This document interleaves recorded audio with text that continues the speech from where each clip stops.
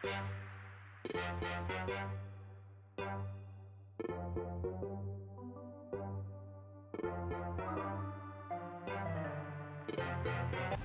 everyone, welcome to my channel. My name is Samat. Today we are at Queen's Park in the south side of Glasgow and we're gonna go and look for some Pokemon. I don't really know what Pokemon spawns in this massive park, so I'm excited to see what's around and see whether I can get more interesting Pokemons or anything new.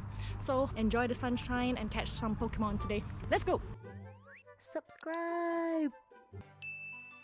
We're in Queen's Park, the third largest park here in Glasgow. We're starting off at the wildlife pond here in Queen's Park. It's a wildlife pond because there's a little island in the middle that's trying to encourage a micro ecosystem for all the wildlife like the birds, ducks, mallards, all that stuff to come and chill out here. There, you can see the island from here. Right now we're gonna walk towards some PokéStops that are signages, and these signages are sprinkled all around Queen's Park and they are usually PokéStops. And here we are at Camp Hill House. I'm not quite sure why Pokémon Go has stated it as a library because it's not a library. It's actually a private residence of 9 flats right now. And it used to be a farmhouse converted into a museum that contained like memorabilia from the Battle of Langside, but it is now a really cool residence right in the middle of Queen's Park.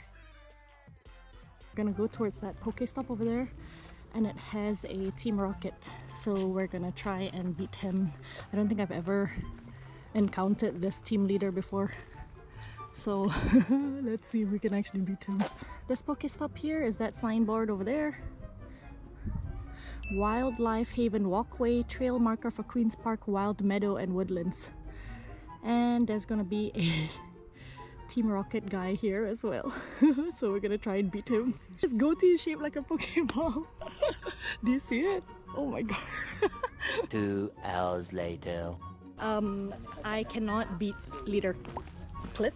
I can't beat Leader Cliff, like the guy with the Pokeball beard. So strong. Obviously my Pokemon are not at all up to par with what's required to beat these Team Rocket leaders. So I need to start catching Pokemon that actually have really good appraisal, because my Pokemon are weak as hell and they die like in an instant. He had like an Omastar that could murder your Pokemon with one like move. I don't remember what it was. It was not Hydro Pump, it was something else. But jeez, I feel defeated, so I quit. I'm gonna go and catch more Pokemon now. So we're walking towards the Scottish Poets Rose Garden right now, and there is this PokéStop called Memory Stone, but I cannot find any information about this location. So if anyone knows anything about it, please let me know in the comments below. There seems to be a PokéStop here, and it is this Poetry Stone. David Lindsay Stoneworks, Edinburgh. Oh. You can see it here. Poetry Stone in Arc and Kist, one of 3 large carved stones in Queen's Park Poetry Garden. Cool. The Scottish Poets Rose Garden was actually constructed to celebrate Glasgow's hosting of the World Rose Convention in July 2003, and it commemorates Scottish poets like Burns and MacDiarmid. There's tons of these stones, sculptures around, and they're really beautiful. Also, there are memorials donated all around, which are PokéStops as well. Queen's Park has tons of pathways that are just covered in plants, and it's just lovely to walk around. If you're at the entrance, there's always going to be a PokéStop at the welcome sign, so spin that PokéStop, get those gifts!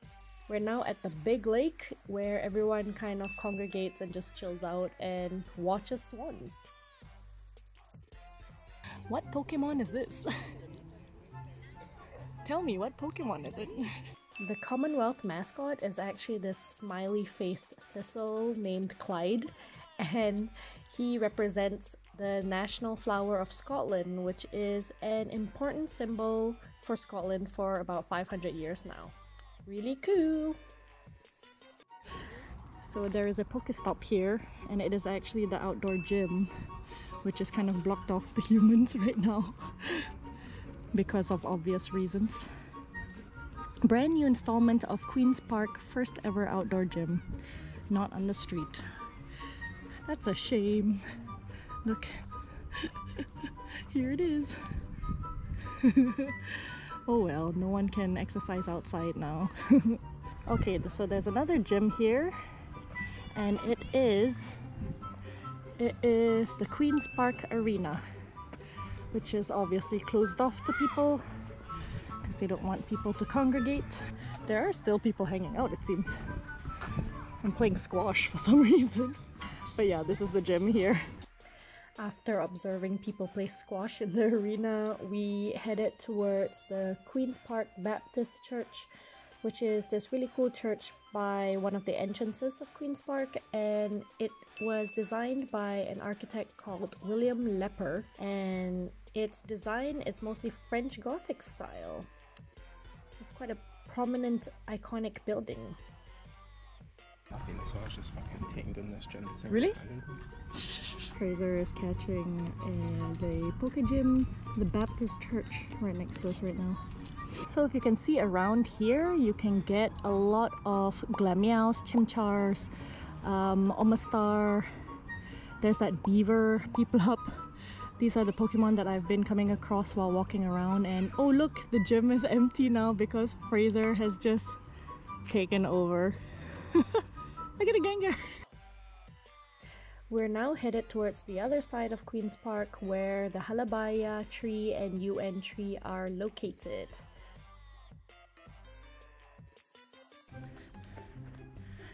Here's the stop. The Halabaya tree, it says it's in remembrance of the Kurdish civilians, planted by Friends of Kurdistan Society in remembrance of thousands of Kurdish civilians murdered in chemical bombing of Halabaya by the Iraqi Ba'athist regime on 16 March 1988. So this is the tree that they planted as a remembrance to that. So right next to the Halabaya tree is this one, which is the UN tree in Pokemon Go, and it says this tree was planted in 1970 to mark the 25th anniversary of United Nations. It's really big now. Oh, what a lovely way of remembering something. These trees are gonna be massive and standing tall for a very long time. We're walking towards the glass houses now, but we're gonna walk past the Victoria Infirmary, which was a very important hospital in the late 1800s. It used to be a voluntary hospital, and then it became a essential outpatients department. It has beautiful architecture as well, and I think it's going to be demolished, which is so sad. So here we are. There's a gym here at the Queen's Park Glasshouse gates. Oh, we can't go inside, but I managed to put my Tyranitar into this. You can't go in, I guess, because of the pandemic, but oh man, it would have been super nice. Yeah. Look at this statue. Is it a panda? It's a panda. Cool, cool, cool, cool, cool, cool, cool. There it is, Queen's Park Glasshouse that we can't really see, but at least I can try and show you the outside of it. Alright, it's time for a Pokédex check. These are the Pokemon that I either hatched or caught that are new to my Pokédex. I hatched my very first Venipede. It looks kind of like a cockroach, doesn't it? Like a red cockroach. And then I got my first Dweeble. He's pretty alright. He's got 3 stars, but it's not like full, but not too bad either. And I hatched a Kimiko. This is cute. Like, you can't really do much with it. I don't think it's a powerful Pokemon. It's only like 0.59 kilograms. Like, it's tiny. I also got my first Rogan roller. I mean, it's cute. Where is the eye on this thing? Is it the thing in the middle? Is that the eyeball? Okay, thank you so much for watching. That was our afternoon in Queen's Park. There are a lot of Omanytes here, and apparently Omanyte is extremely strong based on that Team Rocket leader that I could not beat. I tried 3 times to beat him, but I really couldn't, so I'm gonna catch more Omanyte and try and get an Omanyte myself, a really good high appraisal one. Hope you guys enjoyed this video and that you would explore Queen's Park, because there are tons of things to see. The park is massive and there's so many Pokemon here, especially on a sunny day like this. It's really nice to just play outside and enjoy the sunshine. I hope you guys are staying safe and healthy. Definitely add me on Pokemon Go if you want me to send you gifts. If you like this video, please give it a thumbs up, subscribe to my channel, and I will see you next time. Bye!